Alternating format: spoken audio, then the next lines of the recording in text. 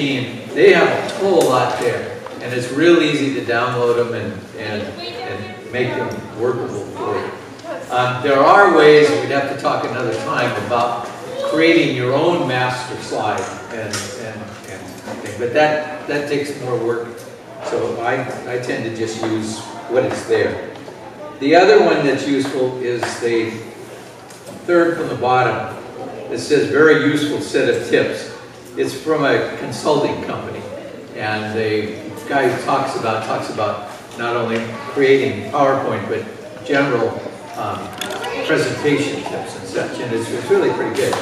Believe it or not, the one below that, from a governmental agency no less, is from the National Association of State Legislatures. And I don't know, I suppose if you want it, you got to really jazz it up if you want to get a tax proposal. And then, of course, there's just all kinds of stuff on YouTube. Now, before we start, I should tell you that I work from an older program. I mean, I use PowerPoint 2010. You no doubt have something more recent. So all that means is that you will have far more options than I will ever have on this. But fundamentally, the processes and the thinking behind the processes are the same. So what I'm going to do is tell you this point, this is my disclaimer, is tell you that this is the way I do it.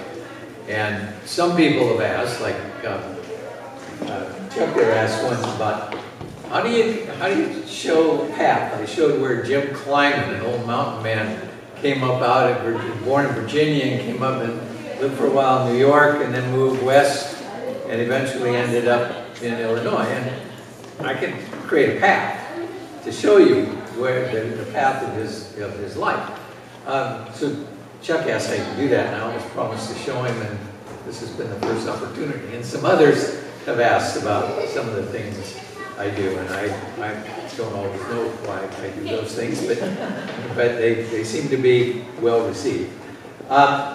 One of the things starting with is, you can see on the screen up here, with a blank on, you see the grid lines. I'd always encourage you to use the grid lines. For me, they are essential because they allow me to make sure that things are lined up.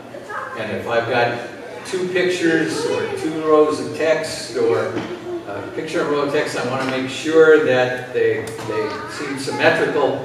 That just turning that grid on makes all the difference in doing it. Gary? Yeah. We are video recording this.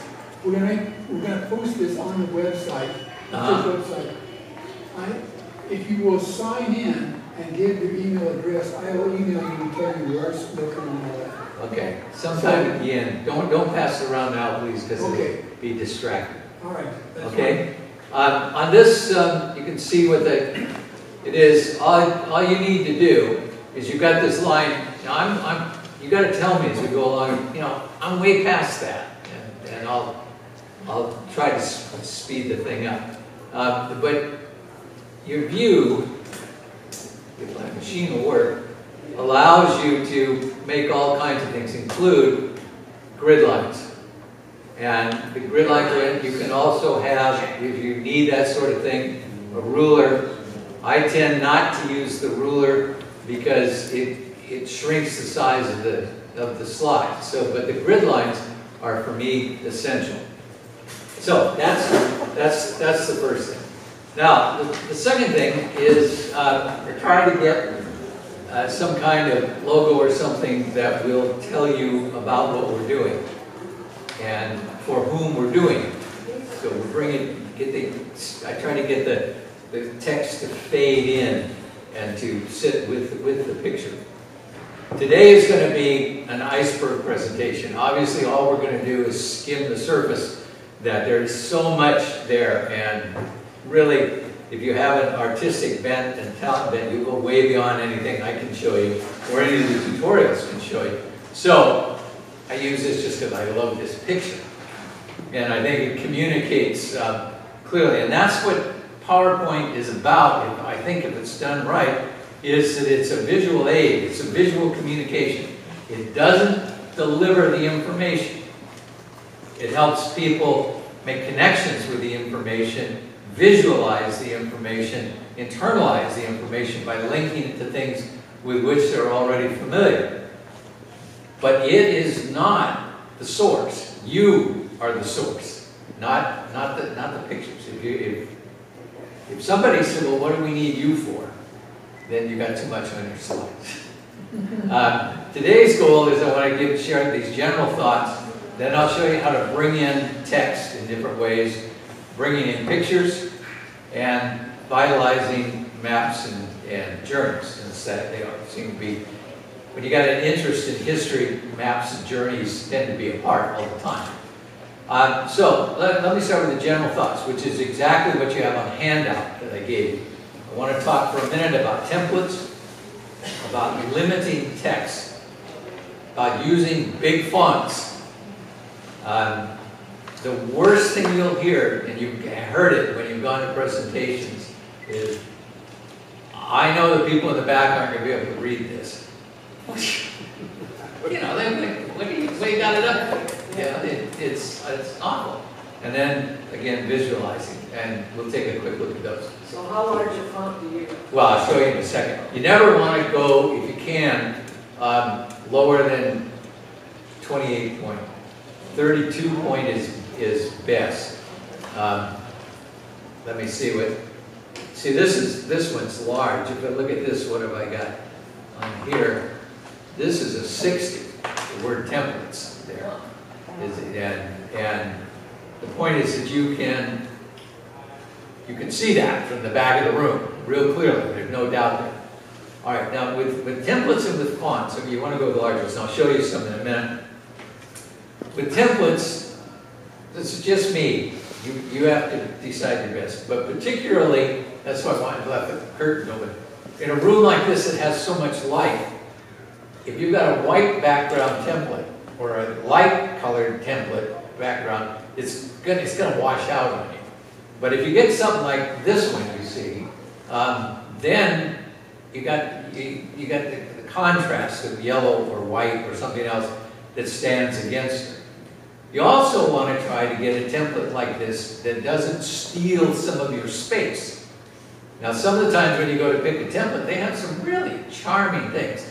And if you're doing a presentation on the ocean or something, there's going to be a temptation to have one that has a curling wave in the corner or something like that. Avoid that temptation because it reduces the amount of room for you to put your thoughts and visualization. Here's a couple of space-stealing slides. See, just look at that. The blue across the bottom with this one, that's essentially lost space, and the same thing up here. So I'd like to go with something like this, and if I, for a particular slide, want to have a blue line or something, I can draw that across there and get what I want. What I really want to recommend to you is that you use all the place for your thoughts and visions. Also, a thing like this, when you use a dark with a white or yellow text, what happens is it has something of an effect, it appears to me, in that it makes things kind of pop out against. It's not exactly a painting of Elvis on black velvet. But yeah, but it pops, and it makes visuals pop. Now let me show you the difference here. I'm going to show you a bust of Benjamin Franklin on the white one with limited space. That's not bad. But now look at old Ben on this one, and you see the difference, and it's much more engaging. You're about ready to talk to him right there. So it's a thought. So the encouragement is go with a dark template, and then put things against it that will pop out. If you want something silhouetted against white, you can always draw a white rectangle, oval, square, circle, whatever you want to make it work. This is probably the most important thing. Limit the text. Be parsimonious. Try to communicate with the fewest possible words. The reason is that the words on the screen are not supposed to deliver the information to your audience. You deliver the information to your audience. What's on the screen is a trigger. I see the word on the screen, and that tells me what I'm supposed to talk about. This is getting more difficult as I get older, because I forget how to work meant, you know. But that's what it's for. That's what it's supposed to do. Now, here is a kind of thing you see. This is from a consulting company in Australia. And this is something they're prepared to try to attract clients, to make a proposition to clients. The first is, Jake, can you read it? Nope. No. Okay, so then it's totally useless. If you're close enough here that you can read it, then you start reading it. If you're reading it and I'm talking, you're probably not gaining the most out of either. Because I'm interfering with your reading, and you're concentrating on that, makes you miss things that I tell you. And it's awful. But now look what they want to show you, because this is important. We want to leverage your investment. Okay, there's a key thing. We know every business is different, so we want to get a tailored solution to your business requirements. And we want to be able to give you flexible and tailored solutions. We have a proven track record of implementing our technology, and we want to be able to reduce your costs and improve your processes. Now watch how much better it is if you just make it that way. First, it's easier to see. It stands out, the white against the black. The font is big enough. You can read all that from the back wall, right? Okay. That, if you did nothing else, is an improvement. You see, we're going to help you leverage your investments. Now that tells me I got to talk with you. I'll tell you all the ways in which we can do that. We're going to create for you a tailored, flexible solution for your problem. Then I talk about what that means and how we do it. So this is much, much better. And look how much more economical it is. But we can improve this again by bringing in each of those separately. A lot of problems with putting everything you want to say on a slide up like this all at once is that the audience is reading the whole thing. And you want them to listen to you talking about how you're going to leverage investments. And they're down there thinking, I want to reduce my costs. So they're not staying with you. So what you can do then is go to the next step, and I'll show you this more later, is we just take them out and we bring them in one at a time. That's all there. Now that's focused your attention. We're going to help leverage your investments, and that's the way we're going to do it. Now I'm going to go to the next thing. So I don't want you to forget this, but I don't want it to command your attention either. So we dim it. And we bring up the next one, the tailored, flexible solutions. Now I'm going to talk about that. I need 3 words to tell me all the hundreds of words that I can then go and use to explain it to you. And then we do that again when I explain how we will reduce your costs.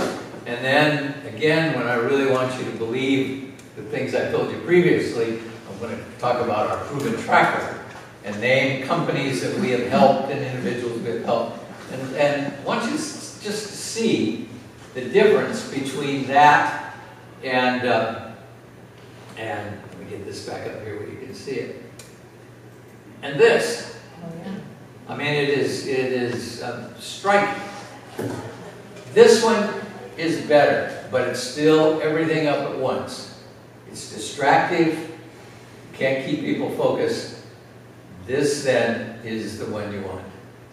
That will allow you to control what's going to be talked about and in what order and what we're going to emphasize at the moment. Now, a key in this, as you'll see, is the size of the font. You want a big, easily read font, as big as you can get it. Clear ones. Times New Roman and other ones are sometimes difficult to read. So you want something that's maybe a step short of block printing. And Tahoma, Arial, and Helvetica are that. They're clean, they're crisp, they're sharp. And you can see how much the difference is in the size as we work our way up, and how much easier it is to read. You want to use the biggest font that you can use for your particular purposes. Now, let me show you on this one. This one is 60, this is 48, and then these are what they say they are. So it trims down, but even the smallest on here is clear from the back. Okay, so we go there.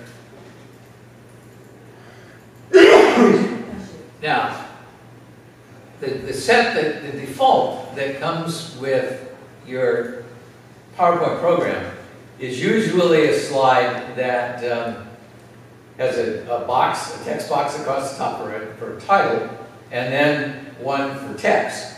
And usually that is by default bulleted. If you like bullets, use it. I find my sense is that bullets take away from the sense that I'm telling you a story, because it seems mechanical. Now, if I want to tell you that step one in a technical process is this, then I will either put a bullet or I'll put a number by it, so you see that there's a progression. But with somebody's life or the tale of an event or something, or like next week I'm going to talk about the signers of the Declaration of Independence. I mean, these are real people, and so they don't deserve bullets. They deserve to feel like. So this was a presentation I made on Wyatt Earp once. And what I want you to see here is a couple of things. One is there's no bullet here. So now we're talking personality. He comes from, and 4 words tell me what I need to know to tell you and to begin to tell you a story. That he's born in Pella, Iowa. And you can go there today, and the house is still there, and you talk about his family, and Nicholas, his father, who was a rapscallion, who pretended to be a justice out in the barn. I mean, it's just marvelous. And because he behaved that way, they had to travel quite often as he got caught and had to move. So that's what I get, and that's the minimum. I get that out of 4 words. I got your attention focused on that, and it's human. Then all I need to tell you is this: we get rid of the Midwest, and in 1864 the family came to Colton, California, out here. Right, and this is the next thing you try to do, is to, as much as you can, connect it to things that people are familiar with. All right, Colton is out here off the Riverside Freeway, off the 15. Now suddenly I don't need to show you a map. You live here. You know how to get to San Bernardino, and well, you're going right by the Earp homestead when you do that. He, by the way, is not buried there. He's buried in San Francisco in a Jewish cemetery with his wife, if he ever did marry. There is no evidence of that. I'm going to sit there. The next thing is 64. Then the family came back in the middle because the father got a chance to be a constable in Lamar, Missouri. His father, then that tells me I just need to tell you about the way he behaves. And then this is Wyatt Earp's first entry into law enforcement. He becomes deputy constable under his father. Now, it feels, to me, it would feel different if I had bullets there. And if all that information is up at one time, you're already looking down to Missouri or to law enforcement. And that takes away from it. So, the point here is things that pop. A font that is large enough to be read from anywhere in the room. You have the material come in the order you want it to come in, and by dimming it after you've talked about it, you keep attention on the topic you want. Now, as I would say immodestly, how as marvelous as that list looks, you got to think about how much better it would be with some kind of illustration to really personalize it. So that's the next thing on the handout I gave you, is whenever possible, use a graphic. Avoid clip art. Clip art, just do it. You can find pictures of just about anything you want on the internet. All the pictures that I use in the presentations I make, from the library in ancient Alexandria to the Thomas Jefferson and Jefferson's relatives and children and anything. The pictures of all those people, all those places, all those things, they're out there. And they are surprisingly easy to find. Surprisingly easy to find. You just have to keep refining it. But if you want it, it's out there. Whenever you get a graphic, try to get something that in some way your audience will connect with. Because it's a universal feeling or something they're familiar with. And best of all, if it has some kind of an emotional impact. And the more familiar, the greater the emotional impact, the less need for words. And that's what you want, because that leaves you then to deliver the words. Something symbolic works. Sometimes you can get a message across with something just shows an attitude or symbolizes something much better than a list of words to explain it. Let me show you. And remember, the key is minimalist. Here's some examples. This site was a thing I made for school administrators about rethinking their processes. All right, so here we got a light shining there. I see this as a light shining there. When I showed Cheryl this, she said, well, it looks like somebody's foot and a light has been on. And never tell anybody that, because then they will begin to see it. You just tell you that's a light.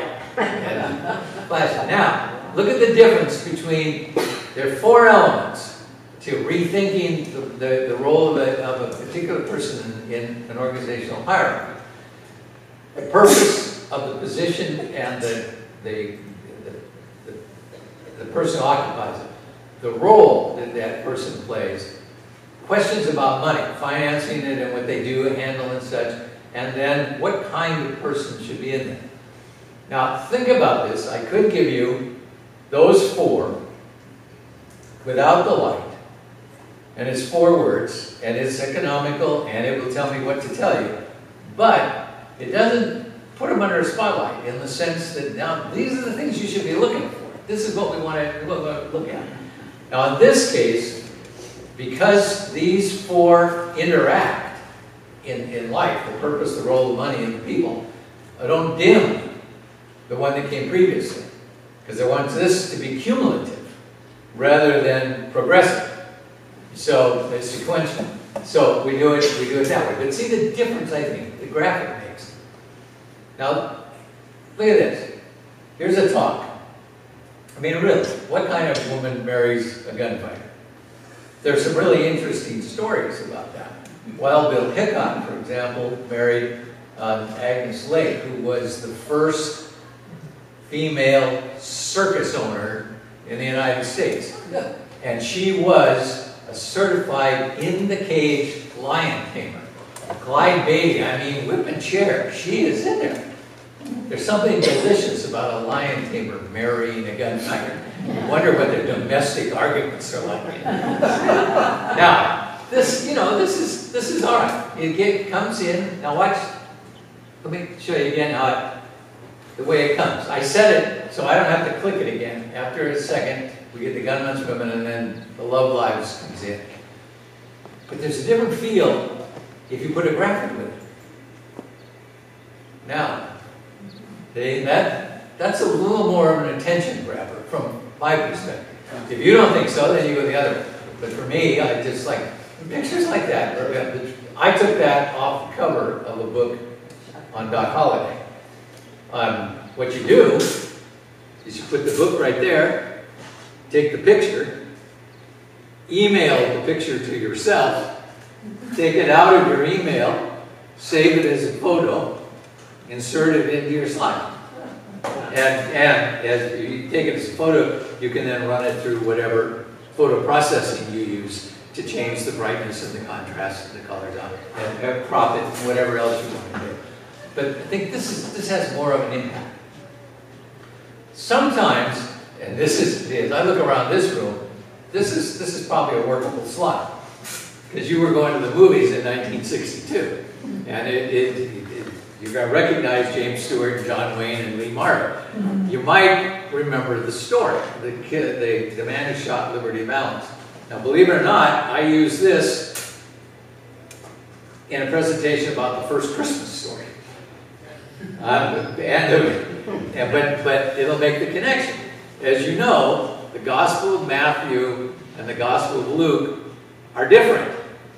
One creates a Roman census and a necessary trip to Bethlehem and all that. The other one says the kid was born at home.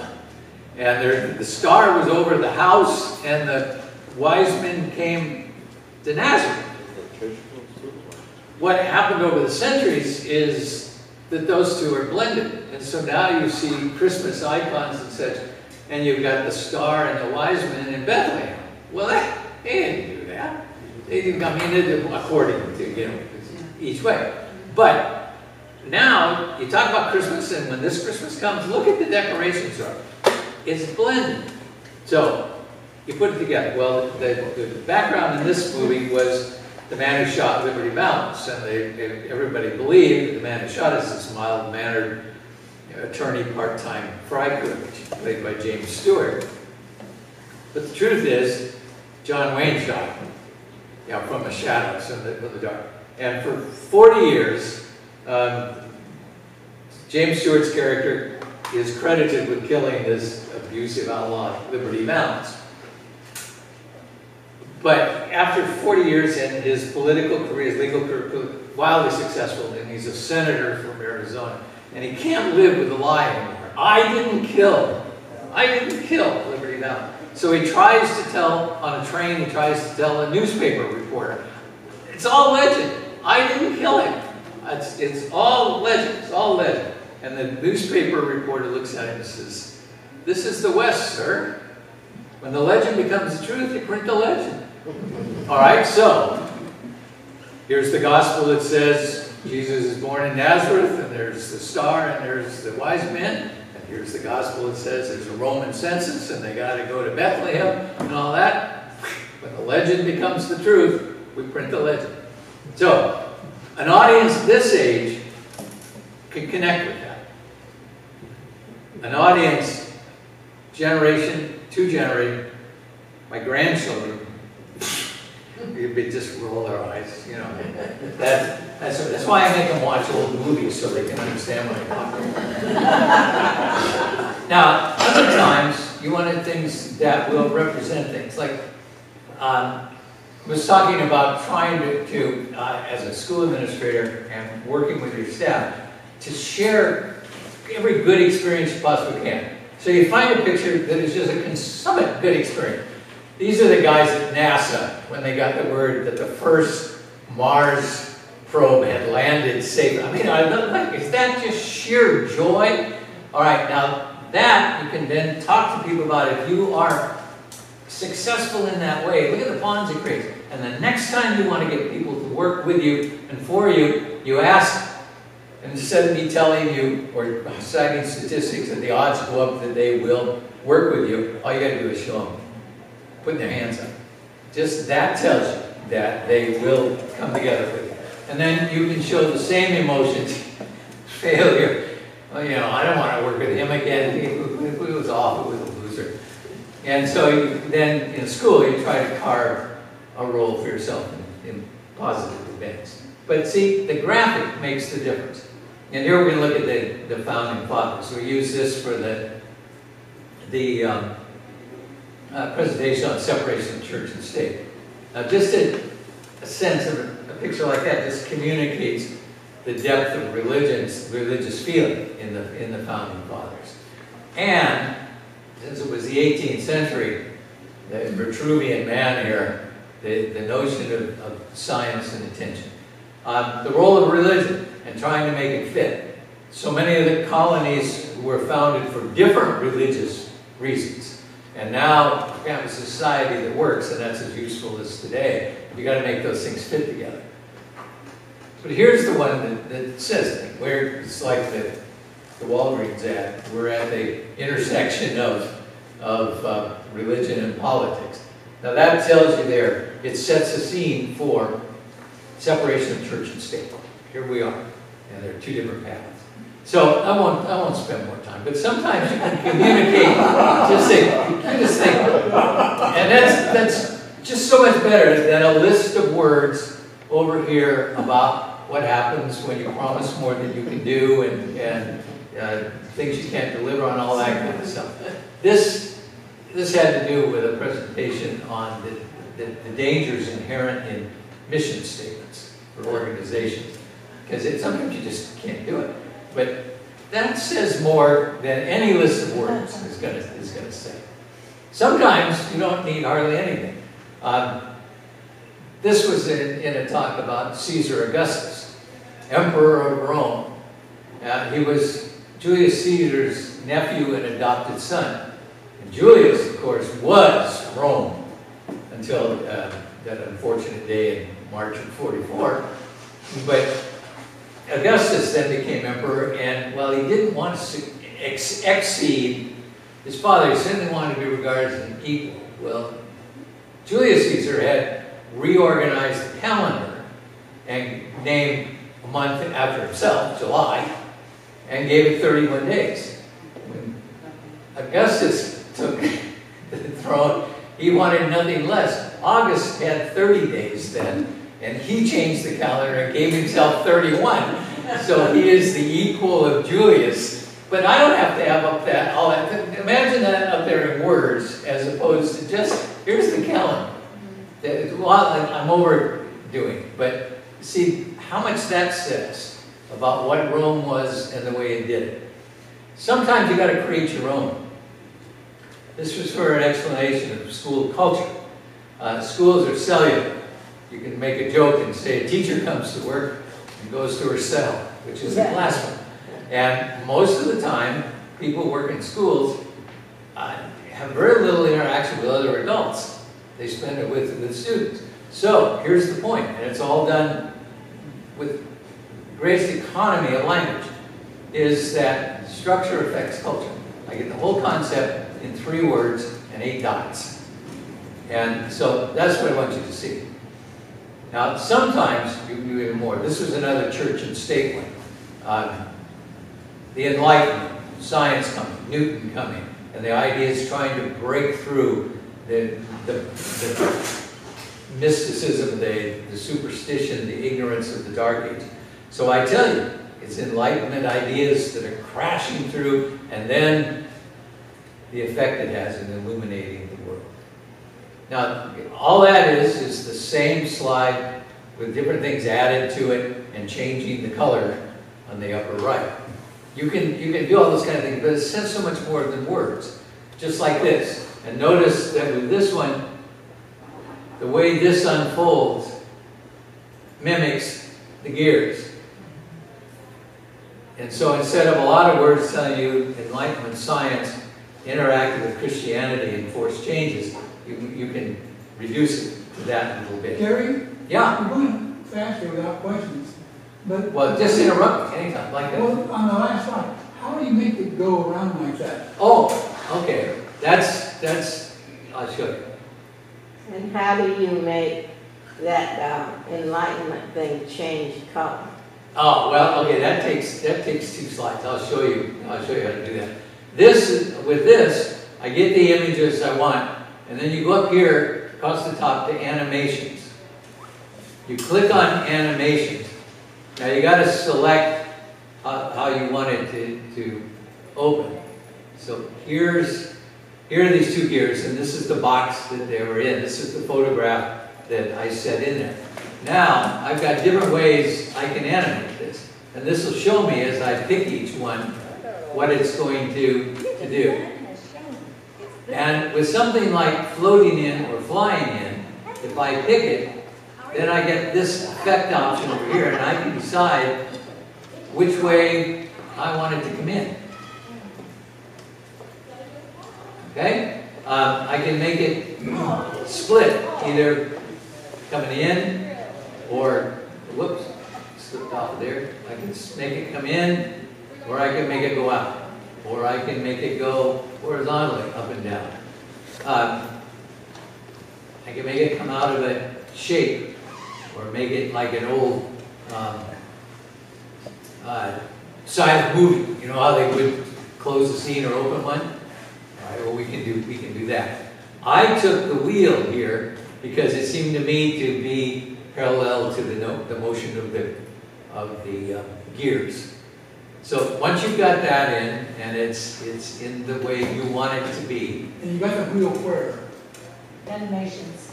In animation, you go up here to animation. What you have here, see, this is just a picture I inserted. You bring that in and position it where you want it to be. And then you take, as long as the box is selected, you say that you want it to. Now, this all goes gray when the object is not selected. But when the object is selected and has the box around it, all these come on. You pick the animation that you want. And I want this one. And so then I click on it. Now there is a little box here. They say the animation pane, which is useful. It shows up over here. And that will tell me what I have for each of these different things and the way in which they are brought in. And this is where also, if I want to, I can change the way things happen afterwards. If I want to dim something, like you saw before, text comes in and then I dim it, this is the way you can do it. I'll show you more in a second, but that's how you do that. Okay? Anything else you got? All right. Then here we are. All right. And now, just again connecting with people. Sometime everybody's had somebody look at it that way. And that's a whole lot more than going into some psychological dissertation about interpersonal relations and attitudes of superiority. You just want to kick that guy. But sometimes you get a real, something that's just in a second.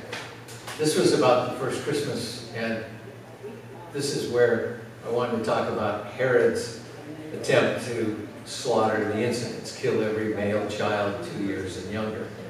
You don't need to think of that, what that communicates in comparison to a list of words. This is visceral. Words are not. So, you want to use a graphic, avoid clip art, but cartoons are good if they're appropriate, but they're not juvenile. This is the kind of crap that comes out of clip art.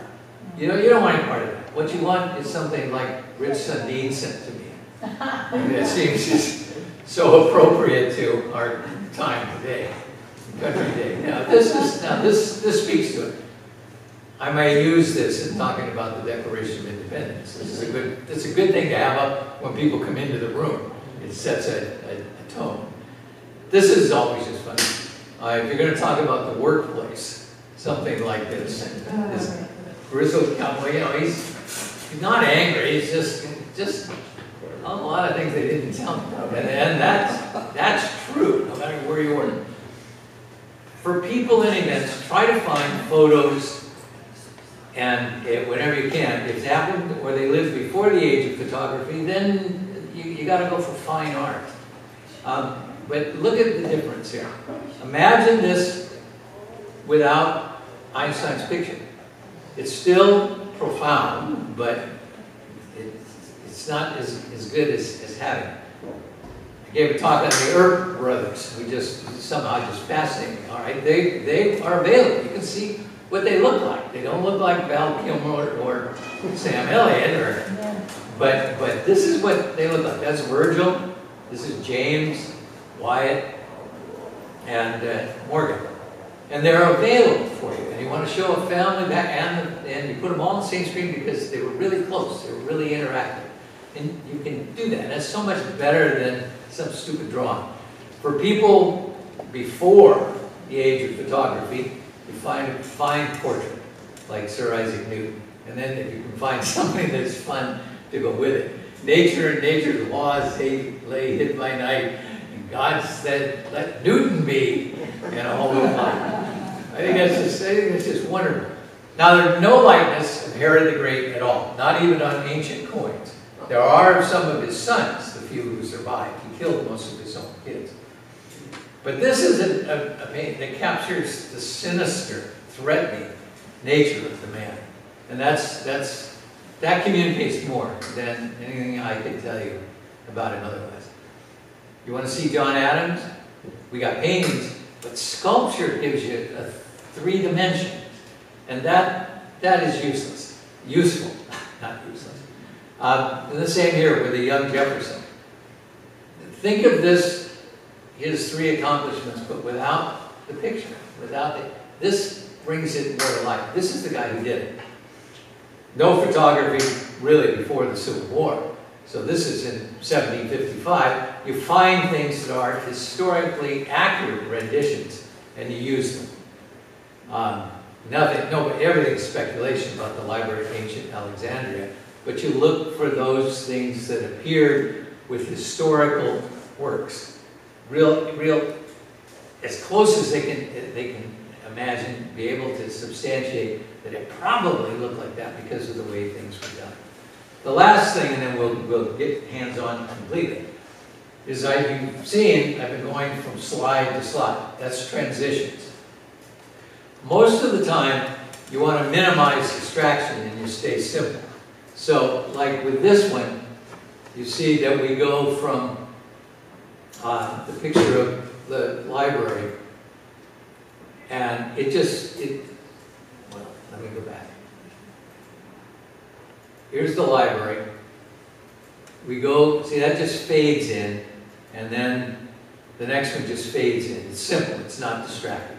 So I want to stay simple most of the time. But some of the time, you can use the transitions to create certain effect. Now you do transitions this way. Here's your slide. You go up here to the top where it says transitions. And as soon as you click on that, and you've got this slide here, all your options come up. And you can have it go from one slide to the next in a particular way. Generally, fade is the most simple, least distracting. But you can push something out of the way, if you like. Or like an old movie, you can wipe it across. Here comes Buck Rogers with his. I can make it split. I can sort of make it fade out and then reveal. I can give it random bars and do all kinds of shapes. You know, whatever I want. I can uncover the next one. I can cover this one.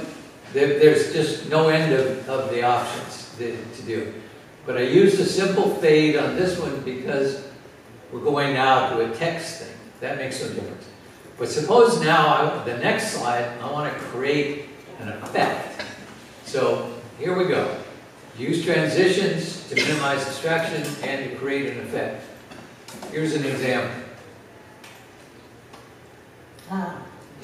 This is when Jim Smith was attacked by a grizzly bear. I mean, now, going from a sedate slide like this, and suddenly, there it is. This bear's in your face. And he comes further when he disappears. This was for one on California cities. This is Santa Barbara. She was condemned for her Christianity by her father. And when nobody else would execute her, he took a sword and beheaded his own daughter. Now what happens when you do that? What happens when you... Lightning struck him and killed him. But so there is a transition up here called flash. And that's a whole lot better than if I were to have it dissolve from here. What you see now is not nearly so dramatic at all. But if you take this one, then, boom, now, because we've all experienced that. Then you can go back to the scene. I leave it white at the top because I want to see these are all subdivided. She's the patron saint of people who are in danger of getting hit by lightning. Now, with maps and things, you want to show the progression of Sebastian Vizcaíno up the coast in 1602. So we went from San Diego to Catalina. But it's part of the set. It's like being in a gallery.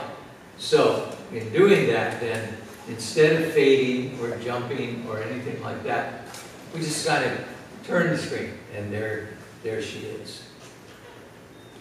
With maps, you want to highlight locations, use a visible scale, and then track journeys. I use the gallery slider so it looks like one coming up. The scale on this is that any reasonably educated person knows what part of the world it is. So here we've got the Middle East. And in a couple of words, you tell them what shows in brown is what Alexander conquered. His favorite, of course, was Alexandria, Egypt. But Alexander was not a modest soul. So with a click, you can show this. That ultimately he founded 23 cities named Alexandria. But this is a way to bring them in and emphasize how many of them there are. With something like this, talking about a cattle drive here, there's Clint Eastwood, Bill Faber, played by Eric Fleming, and Chef Willie, who's one of the drovers, who, if you're old enough, you might remember in 1958 had a great musical hit, Purple People Eater. But now, this is a group, and Rawhide is a trail group. So, I want to show you where the trail went. And we do it like that. And so I'll show you how to do that. And this is Jim Kleiman again, and where we know he went. All I need is that line and a date or Fort Atkinson to tell you that he crawled. He was wounded and he crawled all that distance. Okay, so those are the general thoughts and general approaches and the way to take it. Now, if you got your device, let's do a little hands-on stuff. So, open up a slide that looks something like, just open up anything, and this is what it'll look like. You got it? Up? Okay. Now, we can add the title up here. Type it in. Now you got some choices. First thing we may want to do is you select it and you go back to home, and here, right there, is the font color selection. So I'm going to want this to be the title, so I'm going to make this yellow. It gives me that. And then, since I've got a good deal of space in here, I'm going to kick up, and I can do it one of two ways. Either by opening this and selecting the size I want, and it will change as I go down the scale. Or I can just click on to increase it on this A, big capital A, or to reduce it by clicking on the smaller one. So I'm going to use this so that I keep kicking it up and I can see it the whole time. Maybe it'll look better in the center. So I'm going to put it there. And we've got, now, I've got a choice of just having that appear. If I go to look at it now, there it is. Gary, can I have one question? Sure. We saw the white background. How do we get a black background? You got to pick a different template. How do we do that? All right. Go up here to Design. Design. At the top. Right. You click on Design, Right. and it will bring up all these different preloaded templates. Okay. And as you scroll over them, you will probably have different, and probably more than I do. You'll see the different types of them. And you can pick which one. Okay. And by going over here to this little bar, you can click down and you discover that there are a whole lot more. Okay. And so if you want a dark one, pick one like that. Now, every slide then in your program will be that. Will be that color in that background. Jim? So related question, once you've got your slide, you've entered all that, and it has a black background, and you want to do a printout without using a lot of ink. Yeah. You don't want a black background because you want, Right. you want to change, have the same content, but if you want to do a printout on white paper, can you just go with that same? Yeah, but if you've been using yellow or white text, you're going to have to change that to black. Yeah. So, yeah. In the main, I didn't advise against printing out your whole program. I don't see much of a value in that. But if you want to, you're better to take it to a whiteboard.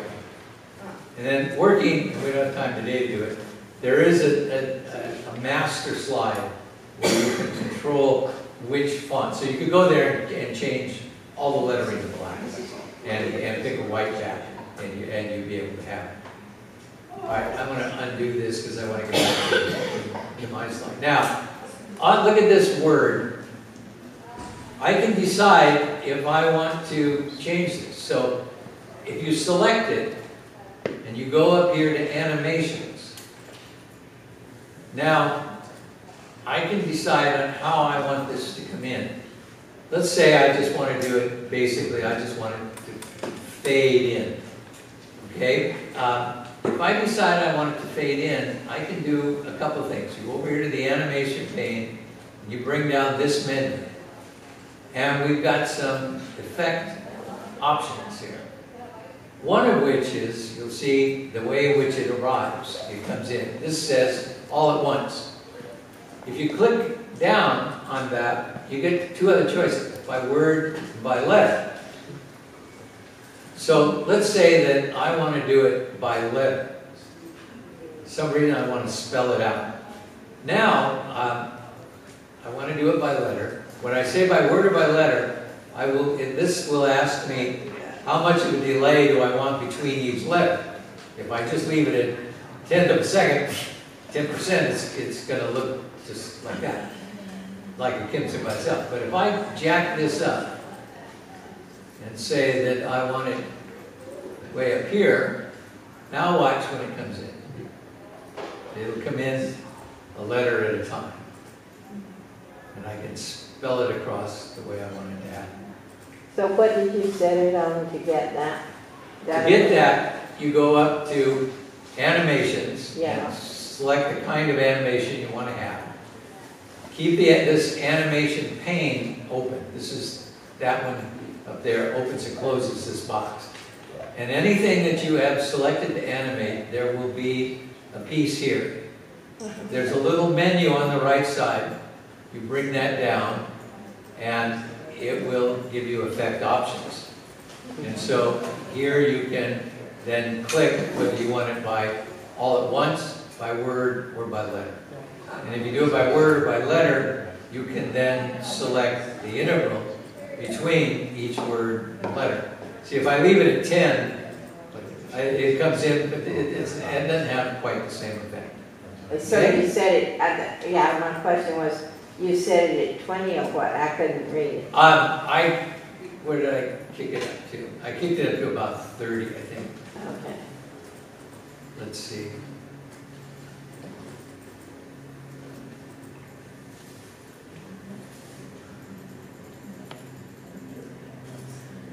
What is that?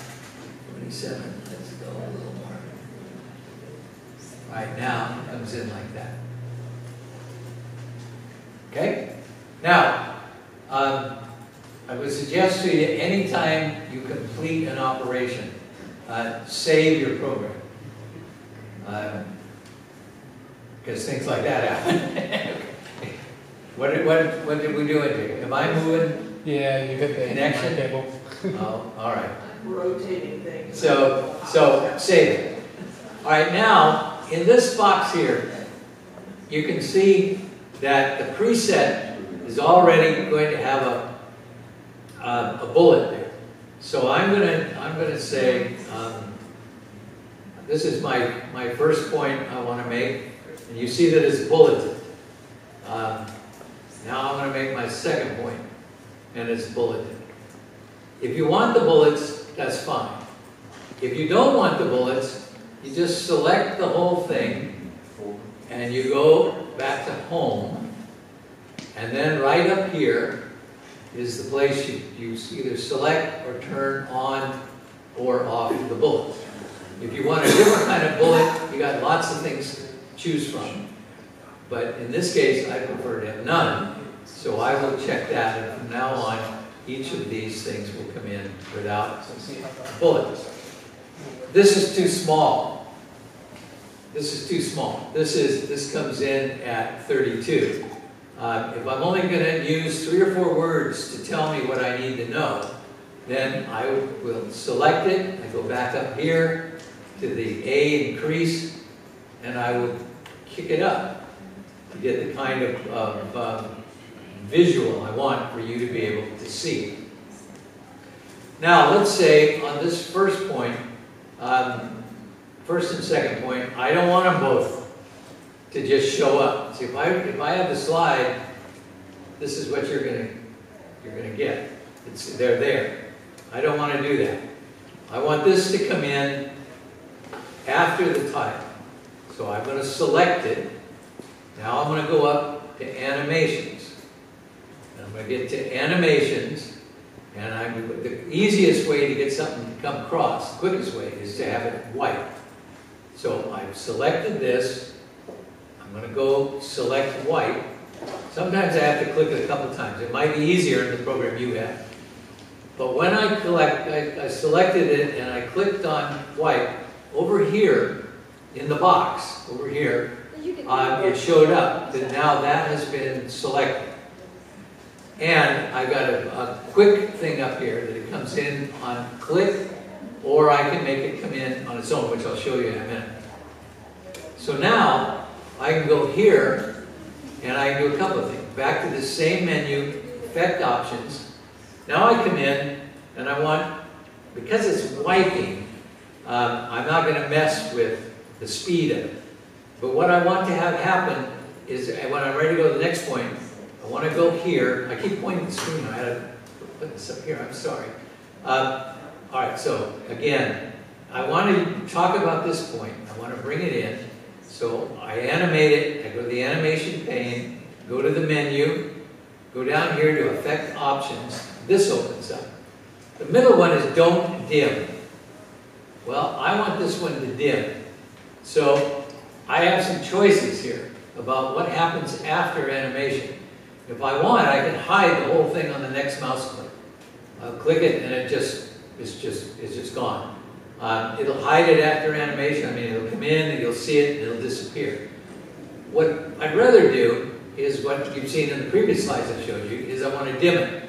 So what I want to do is pick a color. I want a color that is going to be compatible, visually, comfortably, aesthetically with what I have. So I generally use this blue. And then I click OK. Now what will happen is a wipe. I want this to be white, but I want the effect to be from the left. I'm going to save that so it doesn't fault on me again. This one I'm going to have come in automatically with the opening of the slide, so it'll be there. Now the slide title will come on first, then my first point will come on. Now I'm going to do the same thing with the second one. I'm going to select the second point. I'm going to go up to animations. I'm going to tell it that I want to wipe it. When I click it, you see over here in the animation box, the second point is selected. And now I want it also to come in from the left. So I'm going to now save that so I won't lose it. So now our slide has things in a particular order.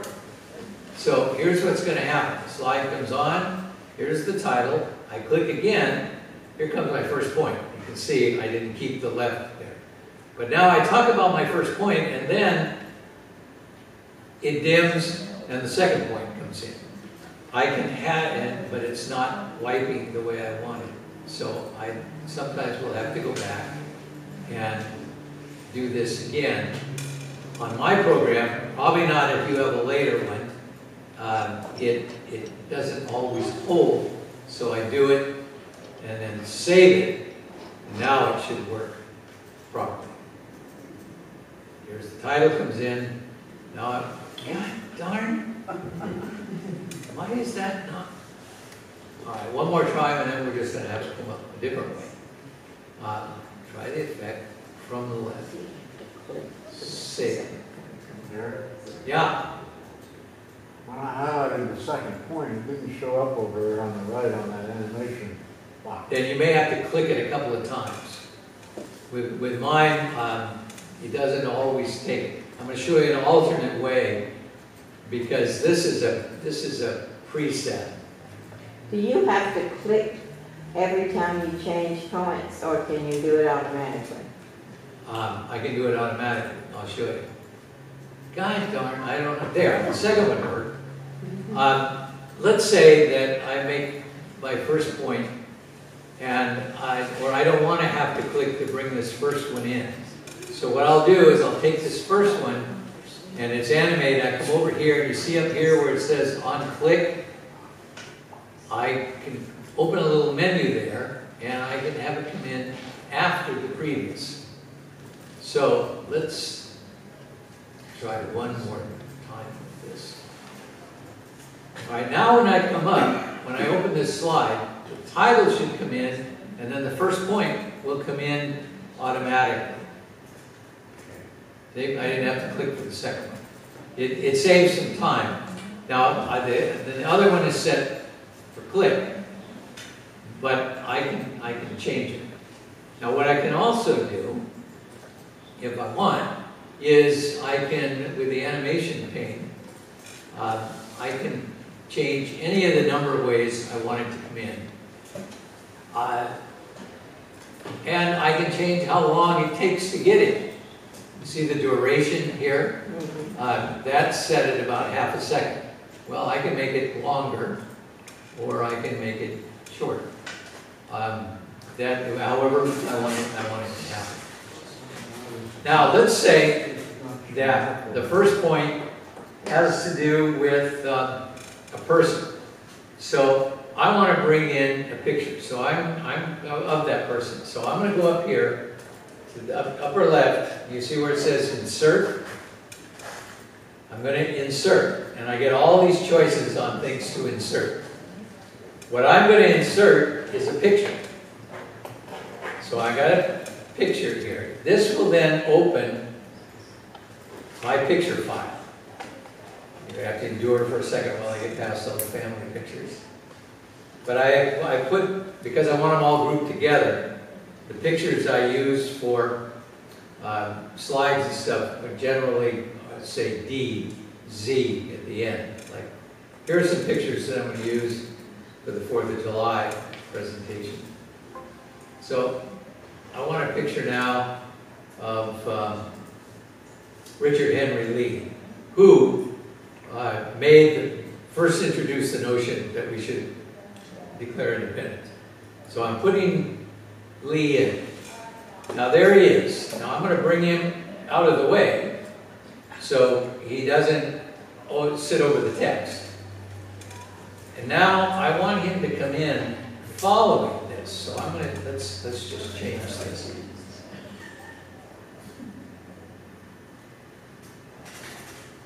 Okay, I brought my picture in. Now I can do the same thing. I select my picture and I can change the size as I want. Or I can make it smaller if I want, but whatever size, once you know that you want it. Then you selected it. Now we go back up just like we did with the text to animations. Now, because this picture is selected, I can decide how to bring him in. I can have him fly in, I can have him just fade in. If I fade him in, I can decide how long it takes him to come in. He can float in, and again, from any direction. I can get him to split, coming in or out. Get him to white. I can do it like an old movie. Bring him in like that. Or have him come out like that. Now, let's say I like that, bringing him out that way. What I can do here now is I've decided to have this open on him, but it takes 2 seconds for that to happen. It's kind of slow, and you lose interest. So we go up here to this guideline here at 2.0, and I'm going to take it down to a 1 second. entrance rather than a 2. Now, watch him come in, and he will come more quickly. But let's say I want him right up there with what I'm talking about. So here's my animation for the picture. In the animation pane, I go down here, and I want him to come in automatically right after his name. I want it to have Richard Lee, and then I want him to appear. So instead of me having to click to get him, I'm going to put this on after previous. With me? After what? After previous. Meaning that he will come in after the last thing that appeared. Now I select this and I move it up. You see this says reorder. I'm going to move him up to where he's going to come in right after his name. So this is going to open up and it's going to show me Richard Lee, and right after it says Richard Lee, good old Dick's going to appear. And it's going to look just like this. How are you going to reorder that? How did you reorder it? If you get back here, down here where the animation pane is open, at the bottom, Okay. you see reorder. Yeah. Okay, so you select the thing you want, and you move it. So here he is selected. I can move him down or up, but I want him to come in right after his name. So that's where I move it to. I don't have a reorder. What do Down at the bottom. The bottom of the animation pane box. It may be a little different. What year program do you have? 2016. Then it'll somewhere in the animation pane. I'll find a way. We'll look for it, or there'll be a tutorial. But somewhere there's a way to reorder the way they What come. version are you using? 2010. Yeah. Now let's say that the next person I want to talk about here is somebody else. So stay on the right slide. I want Richard Henry Lee to disappear after I get talk about it. So I can go to the picture in the animation pane, and I can bring it down again, the menu. I go to Effect Options, and see where it says Don't Dim after I'm done with it. Here now, I will say Hide on the next mouse click. And I click on that, and then I click OK. So now Richard will come in, and there he is. And when I get done talking about him, he'll disappear, and my next point will come up, and I can have the next person's picture. Okay, yours will work some way similar. Okay, now that's how you go about bringing in text and bringing in slide pictures. Any questions about that? Try another one you here. get the slide to animate like you just set it up? Why not doing it? I don't know what to tell you. Mine frequently. Follow along, I got it all set up like you said, but the slide's not animated. How do I get it to? Animations. You gotta select. Yeah, I did that. All right, now these come on. Yeah, I did that. All right, I'm trying to and get the you slide to work. okay? You picked one. Yeah. Is it over here? Does it show up over there? Where does it tell you about wanting to? You got it set up to come in after previous. Change that to on click. All right, now run your slide. How do you run the slide? Yeah, how do you understand? I'm sorry. Okay, there should be somewhere on the menu. To the home or something? Yeah, if you go to home, slideshow. Here you go. Now you can choose to run from the beginning or from this slide. Click on that. There you go. Oh, okay. Okay? And That's then what now you click again and in comes the picture. It looks different. Gary, I missed the part on, it seemed like you made a file of pictures to go with a particular topic, with a particular lecture. And you create a file and put all those photographs in there. Yeah, I create a file like, Okay, that's okay. Rick said he knows how to do that. yeah, okay, well, in my pictures file, I created a new folder that says 4th of July. Now I just go on the internet and I look for people. These are all signers of the Declaration. And the Declaration itself, right there, that's a neat one. That's got Benjamin Franklin's editing notes in his own handwriting. So let's say I want to insert that. I know where it is. It's in the file I have for the 4th of July. And that's all you got to do. So you find it on the internet, you save it, you put it in that file. Then when you go to make a presentation, all I got to do is tell it, this is the one I want, and to insert it, and there it is. Okay? Can you do that with videos too? Yeah, I'm not that sophisticated, but you can do it with audio clips and you can do it with videos. And the newer editions of PowerPoint, I am told, make that pretty easy. I'd like to be able to show moving pictures of something, particularly if it was like I'm going to give a talk on World War I or World War II or something like that, and there is film available, video clips. I would really like to be able to embed that sort of thing.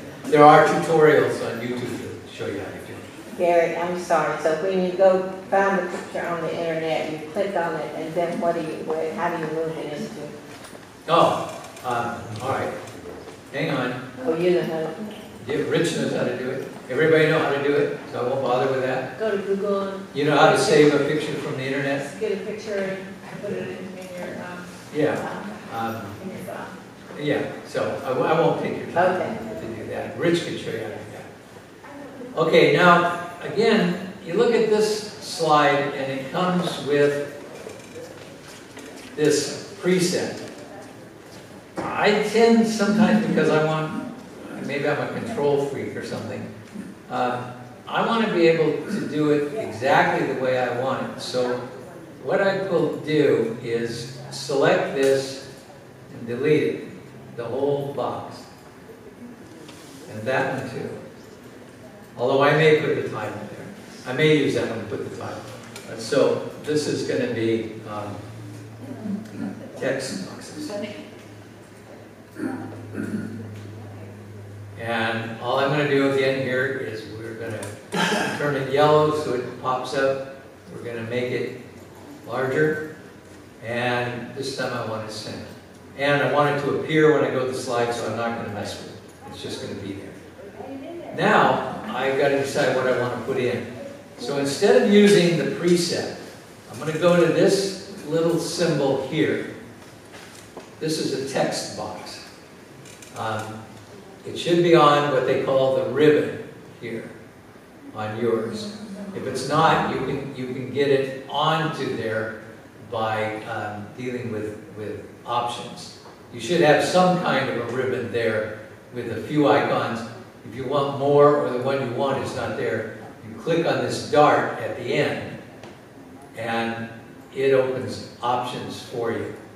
More commands down here, and you click on that and then they'll show you anything that you want to have on that ribbon available for you. And all you got to do is click it, click one, I'll just pick this one, and click add, and it adds it there. So you say OK. Now when you get back out here, this group icon that I just decided I want to have available all the time appears up here on the ribbon. So on the ribbon up here I have a text box. A text box is just what it says. You can draw the box the way you want it, just like this, and then you can put text in it.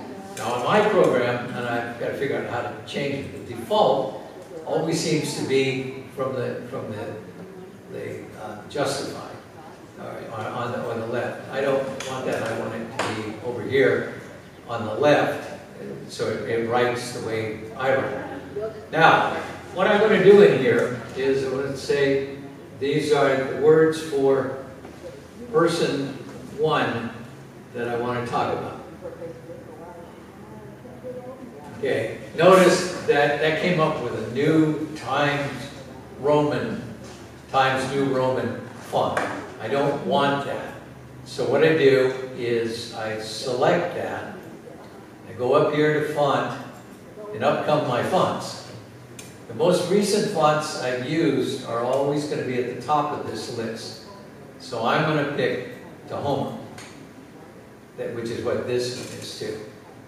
Now, this has come to Tahoma. I'm back here and it tells me it's 24. That's too small. So I'm going to kick it up about like that. Person number 1 to talk about. Okay, now I have complete control of this box. And using the grid and the arrows, the directional arrows on your keyboard, you can move it once you get to the box. You can move it over to where you want it to be. My best experience has been when I make the box cover the length of the screen.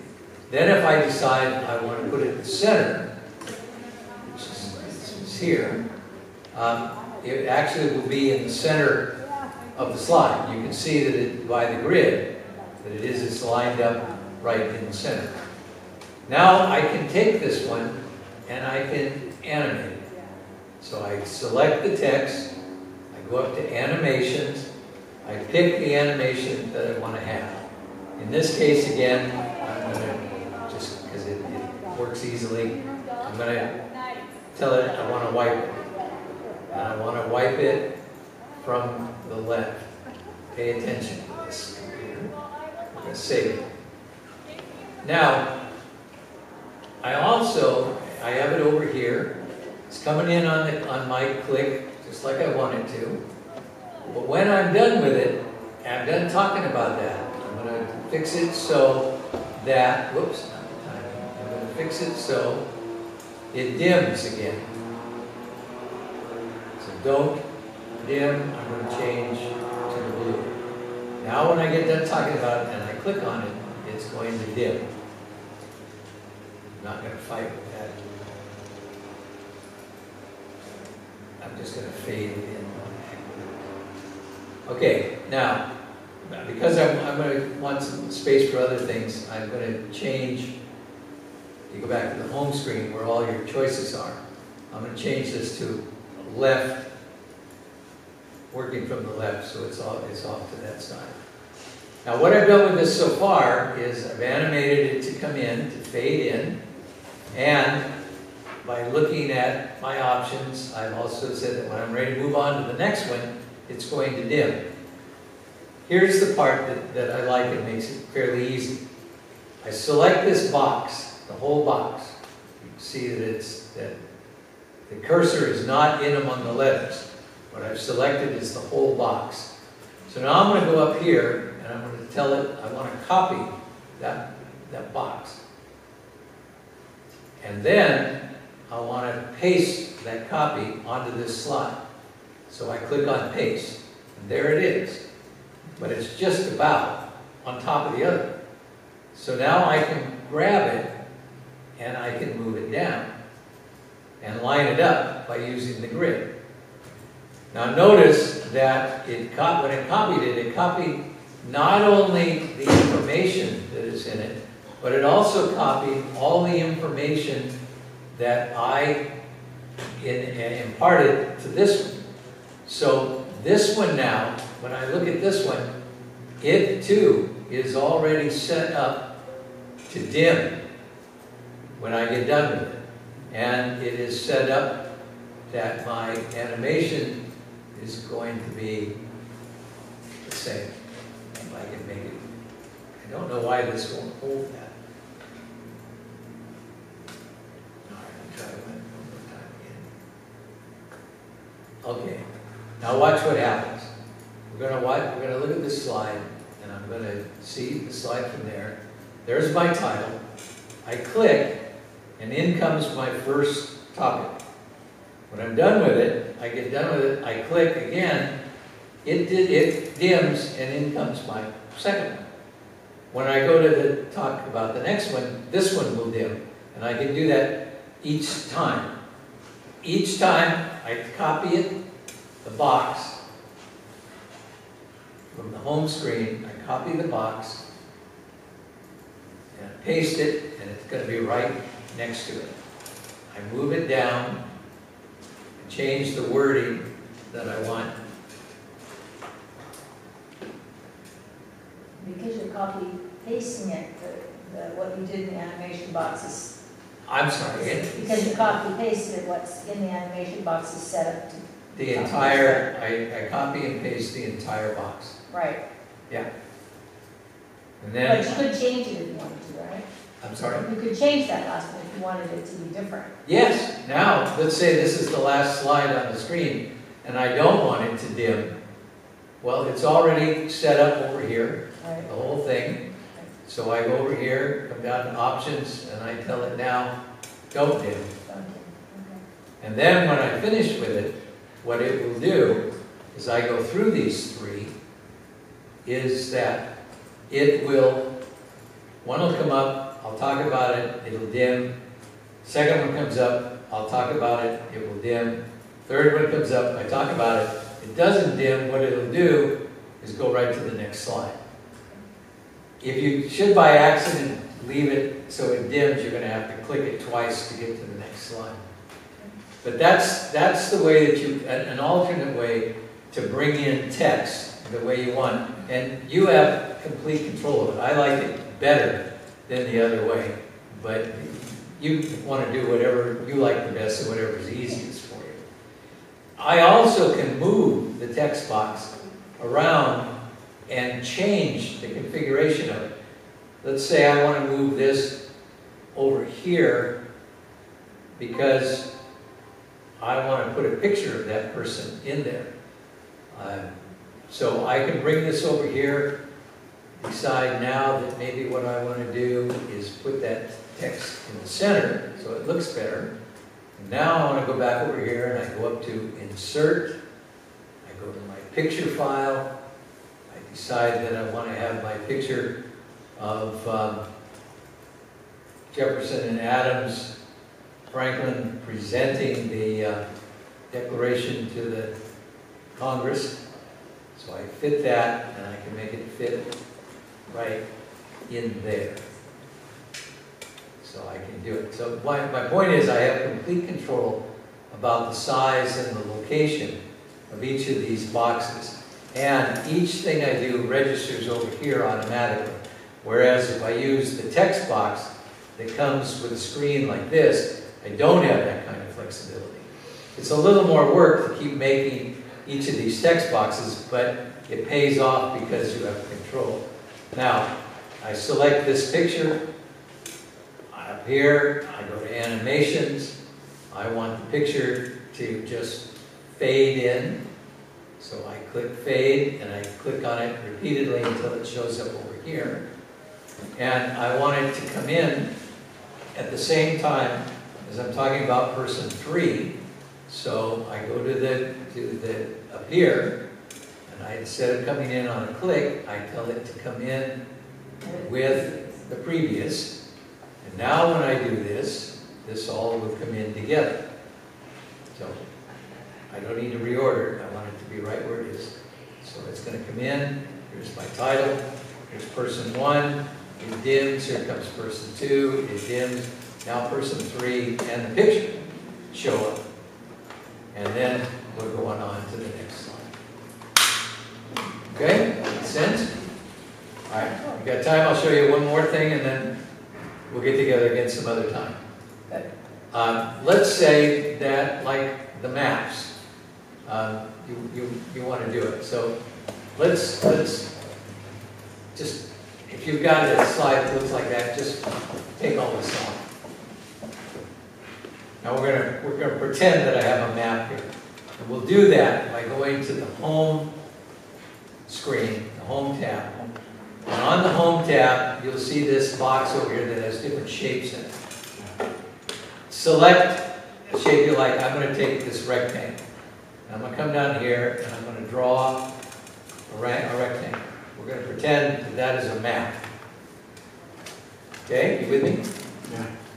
If I wanted a different color, I go up here to Shape Fill, up here, and I can select the color I want to fill it with. I'm going to leave it blue because the white or red or yellow will show against it. Now let's say that I've got a person, a place up here, and I want to show you that the person is coming from the northwest to the southeast. So what I do now is I got that there, and I go up here back to these things and I select a line out of this box. And then I'm going to bring it down here and I'm going to draw my line. He's not going to go in a straight line. He's going to move this way. Now that's not an easy line to see.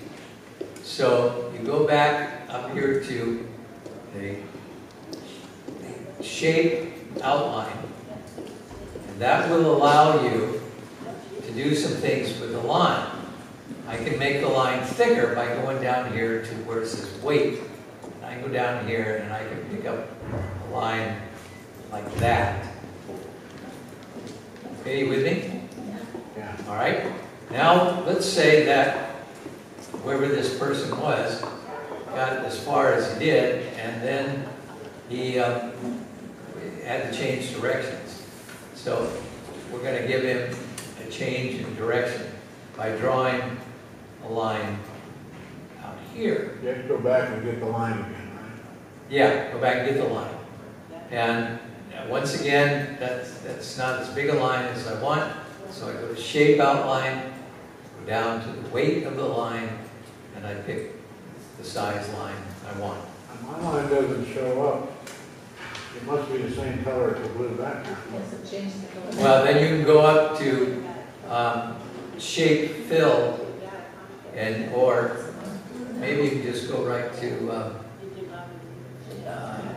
Change the color again. Font. Shape outline. I can go to shape outline and change the color, but why doesn't Say that with one it, turn. why doesn't it, Show up. Because you already got. how can I change the color of the line before I draw the line?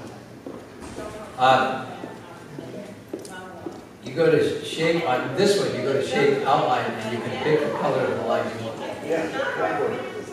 But when I first draw the line, I just had two dots, Yeah, nothing between. well then, your probably your default is whatever color you've got in this rectangle. Yeah. Okay. Change it. Just get, just go and change it. Okay, so now you can do that, and I want to check one thing here about. I've selected that line. Maybe if I copy and paste it, and I take the end here, I can turn the line once I put it in. So now let's say I want to show that he went this way. So I put that line there, like that. All right, you with me so far? Yeah. We've created what looks like a path. A little harder to control are these that are squiggly lines up here, but we'll try it. Get out here, and you can get an arc. These you really have to play with, and it's easier on a real map where you've got a background. This I can turn to whatever angle I want, and then I want to bring it back over and connect to How that. can you do like let's say I just want to do a freehand, you know? something. Yeah, there's one. I'm not sure which one is the freehand one. It's this one, right there. The one down here in the corner. When it comes down, it looks like a yeah, pencil. okay. Okay, Yeah. you can do that. And again, Yeah. because that line's not thick enough, you go to weight and you kick it up to whatever you want. Then you want to move it so that the end of it attaches to what you have. I'm going to take these other ones out. All right, so you got something, we'll say now that looks like that. And we want to animate it. So let's go back here and we select our first line and we go to animations. And what I want to do now, and I'm hoping the white is going to work this time, is I'm going to select white and I'm going to select down from the top. And look at the effect it gives. It gives you the effect of the thing. I can run a preview. It looks, where's my preview? Yeah, here, play. Now watch. See, it looks like it's moving down. So now I select the next one. I go to white. This time, I want the line to go up. So I select white, get it to it, make sure, keep doing it until it registers over here. And I go up here now to on the click, and I don't want it on click, I want it to come after the previous. You with me? Yeah. Okay. So now if I play this, watch what happens. It goes down and it goes up. Then I pick the next one, and we do the same thing again. White, until, and keep doing it until it grabs it. You take that, this time I want it to come down from the top again. So it looks like it's going that way. How did you get it to go from top to bottom? That option? On white, once you've selected the effect, there's an effect options box over here. Oh, I see. And then you can select which way it goes. Okay? Yeah.